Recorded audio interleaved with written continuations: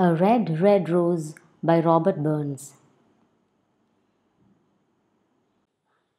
Do you know what happens in Scotland on the 25th of January every year?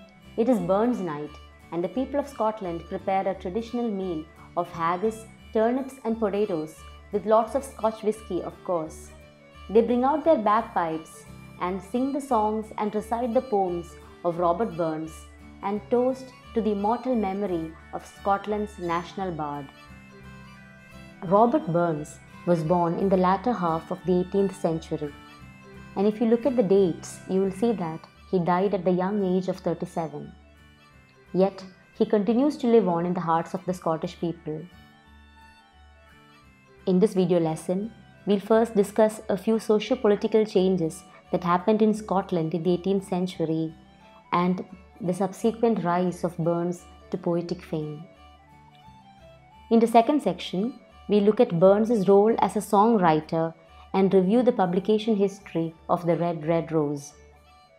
In the last section of the video, we'll discuss the poem in some detail. Robert Burns in 18th century Scotland. The year 1707 was a watershed year in the history of Scotland. This year saw the union of the Scottish and English parliaments to form the Parliament of Great Britain. As a result of the union, Edinburgh lost its status as the parliamentary capital of Scotland, and politicians, parliamentarians, and aristocrats migrated to England for better prospects.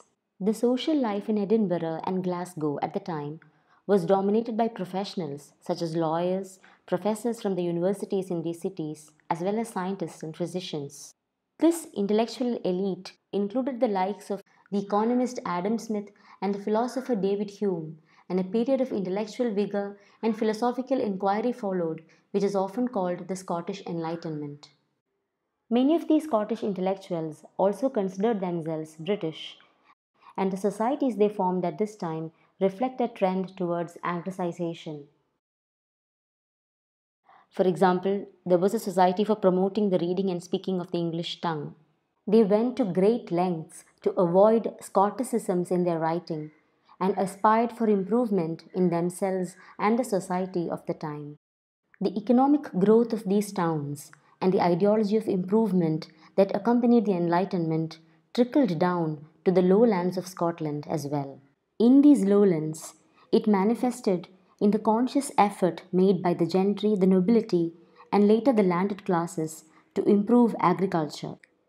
The English plough was introduced, and so were new crops such as potatoes and turnips, and lands were enclosed. In the agricultural revolution and the commercialization of farmlands that soon followed, the worst affected people were the tenant farmers and the cotters. Unable to afford the increasing rents of these commercialized farmlands, hundreds of tenant farmers and cotters migrated to places within the Scottish lowlands and even abroad in search of better opportunities. Though the Union of 1707 brought about far reaching changes in the life of people in these lowlands, it is not believed to have lasting influences on the language of the people here. In these parts of the country, the people read and spoke in the Scots language and consumed vernacular literature in the form of chapbooks, ballads, and broadsides. It was in a tenant farm in these lowlands of Scotland that Robert Burns was born.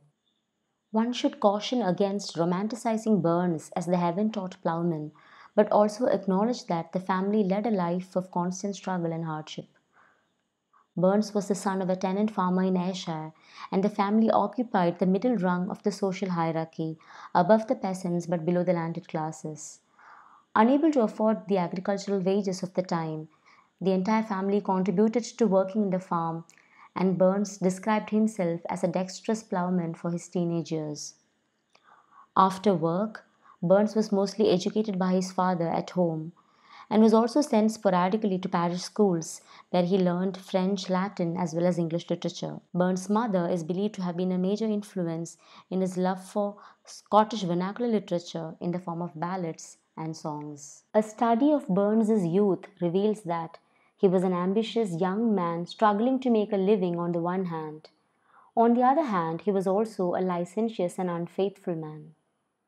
Burns's early attempts at versification, which were recorded in a commonplace book, were inspired both by his intimate understanding of Scottish peasant life and his romantic relationships.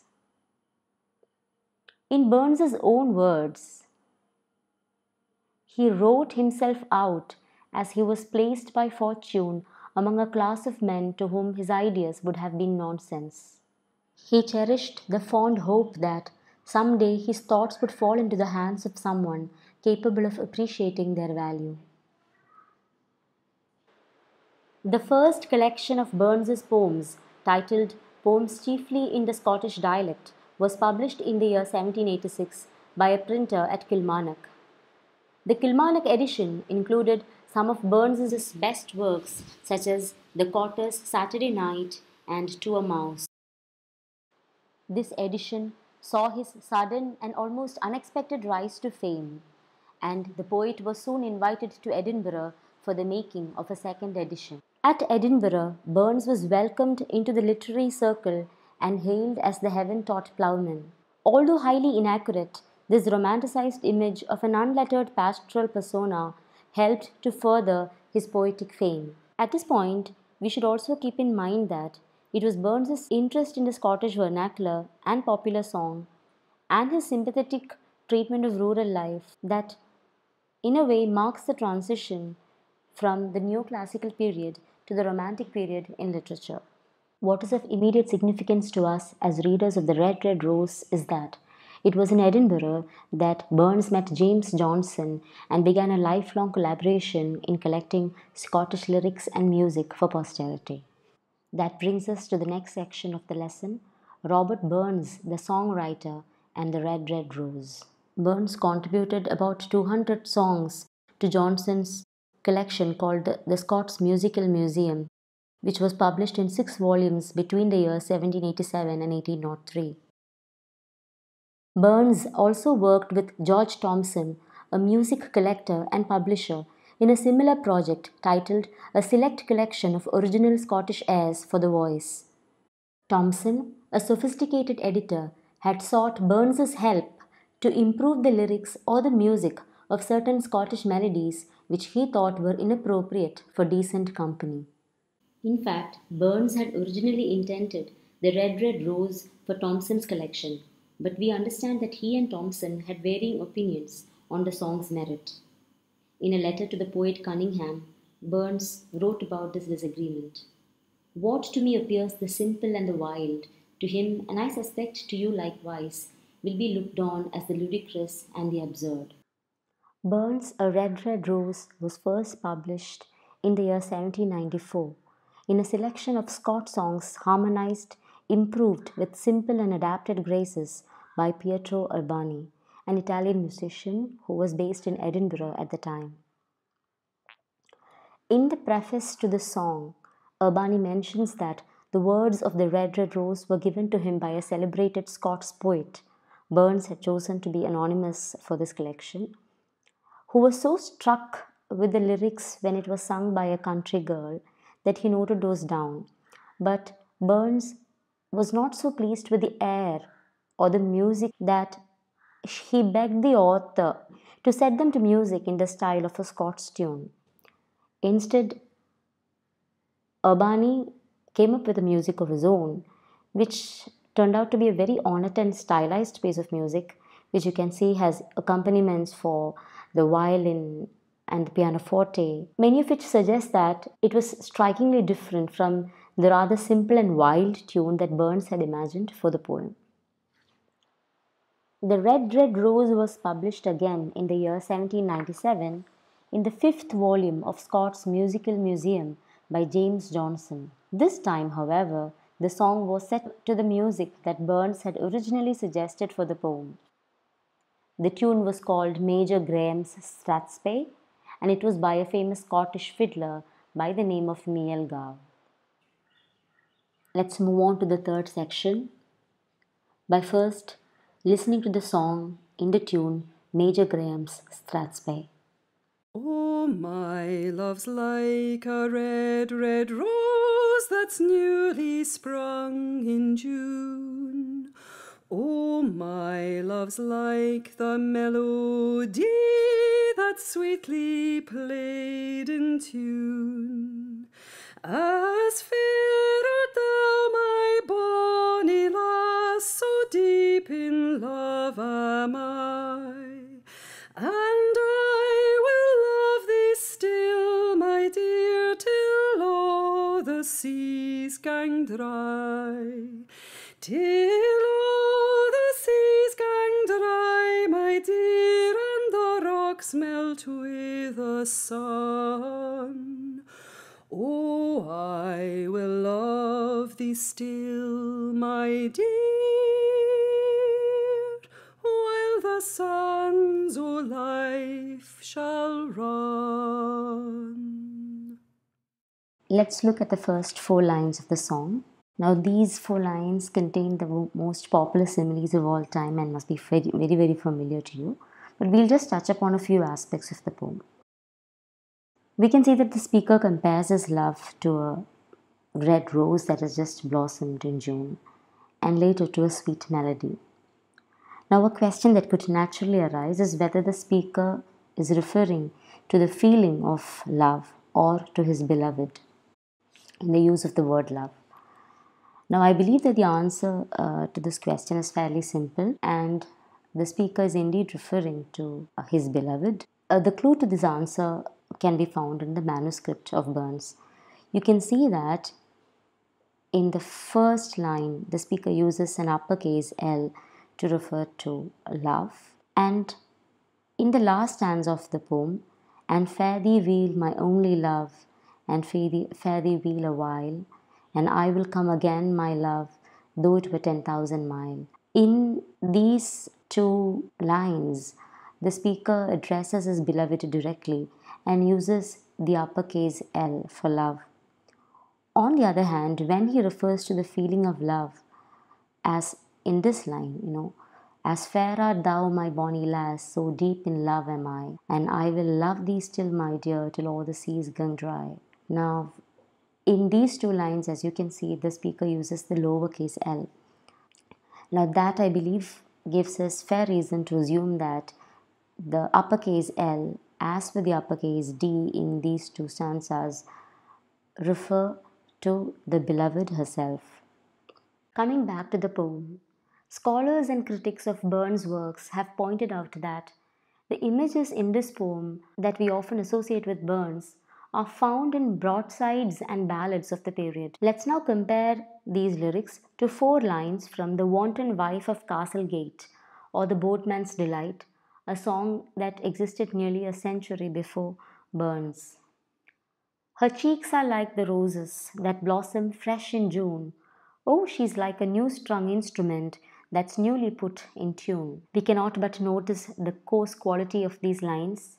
It is highly likely that Burns refashioned these lyrics to suit the melody that he had in mind for the Red Red Rose. In a work called Desire, Drink, and Death in English Folk and Vernacular Song, Vic Gammon notes that in many broadsides and ballads of the period, musical instruments are metaphors for female sexual organs. A newly strung instrument is one that is ready to be played on and often signifies a woman's sexual availability. Although Burns seems to have replaced the word instrument with melody, we need to keep in mind that considering that this work was part of a much broader ballad discourse, the words continue to have a sexual implication, although in a much subtler fashion. Coming to the second stanza of the poem, if the first stanza was an eloquent description of the beauty of the beloved, the second stanza compares her alluring beauty to the depth of the speaker's love. It then proceeds to a very hyperbolic expression of love when the speaker says that, I love thee still, my dear, till all the seas gang dry. Do note the use of Scott's spelling as well as vocabulary in the poem. The word love is spelled Lube, so is melody, which is spelled Melodie. And notice the shortened form of the word all and the use of the word gang for go. Now compare these with the lines, as fair art thou, and I will love thee still. In an interesting reading of Burns' work, Graham Allen, in his work called Intertextuality, discusses that within this song there is a clash between two distinct voices. On the one hand, Burns has used the official English language of the Edinburgh Society of the time, which is evident in these lines, as fair art thou, and I will love thee still. Whereas words such as bonny lass or the sea is gang dry are in the Scottish dialect. Now, these lines are reflective of two contradictory trends in Scottish society at the time. One that attempted to move towards classifying the Scottish literary tradition, and the other that showed an increasing interest in Scottish local dialects and popular culture. In fact, one could argue that it was the unique genius of Burns to create poetry that appealed to various classes of people and also interspersed elements of both a literary and an oral tradition with artful ease that elevates him to the status of Scotland's national bard. Let's now look at the third stanza of the poem. Till o'er the seas gang dry, my dear, and the rocks melt with the sun, I will love thee still, my dear, while the sands of life shall run. The last line of the previous stanza is repeated here, and the speaker continues his hyperbolic affirmations of love. And this stanza is replete with natural images that are evocative of the expanse of time.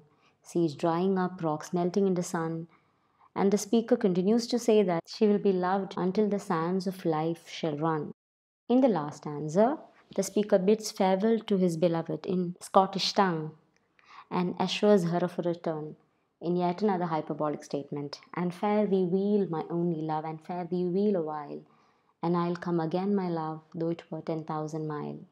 This extensive use of hyperbole in the last two stanzas gives way for an alternate reading of the poem. On the one hand, the hyperbole can be considered as reflective of the excitement of the speaker's new love. On the other hand, it can also be considered as indicative of the exaggerated promises of a lover who is playful and insincere and is in fact leaving the beloved despite all the promises he is making. In reading the last two stanzas, it is also important to keep in mind that most of the images that we find in this poem, such as the seas going dry and the rocks melting with the sun, and in fact even the lyrics, and fare thee weel my only love and fare thee weel awhile, are found in other poems of the time, but we'll not go into the details of those. We have seen with the first stanza, Burns often refashions the lyrics to suit the tune that he has in mind for a song, and he's often called a tone poet. In fact, Burns' success as a songwriter lies in his unique refashioning of pre existing lyrics to suit a particular tone that he has in mind for the song. We've already discussed the use of short forms and Scottish words in the poem. Let's now look at the meter of the poem. You can see that the first and the third lines of every quatrain contain four iambic measures. So the first line and the third line are written in iambic tetrameter. On the other hand, the second and the fourth line contain three iambic measures. That's new, lee sprung in June. That's sweet, lee played in tune.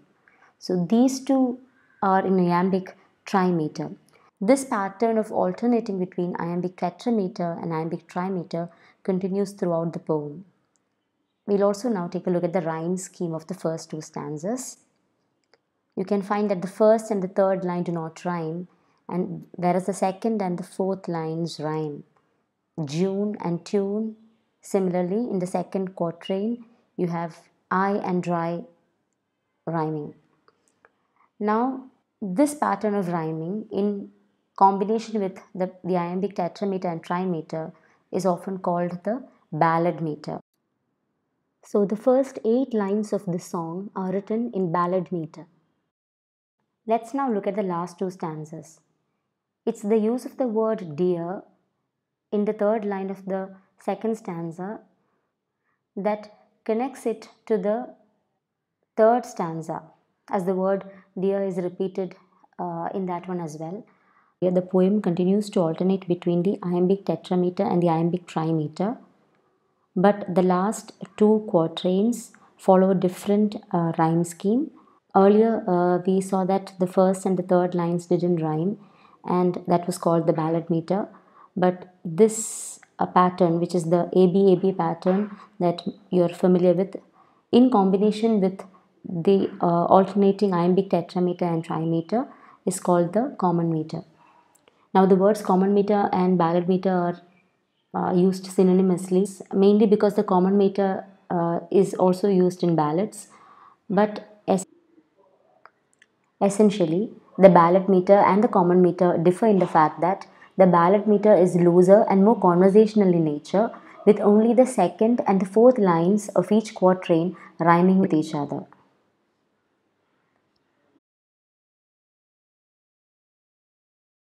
That brings us to the end of the lesson.